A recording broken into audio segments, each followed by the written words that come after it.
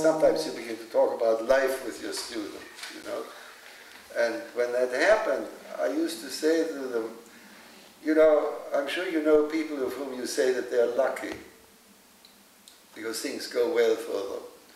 What does it mean?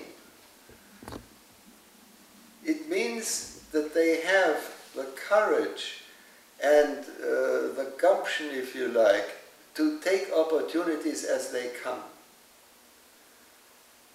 If at the age of 20 you have a fixed itinerary that you want to do this and this and this, and at the age of 55 or 60 you're going to retire from that job and whatnot, your life is going to be dismal. You must have some goal at the moment. But then if something turns up that you find more interesting, you have to be ready to change. You have to be open to possibilities. If you're not, you're never going to be lucky.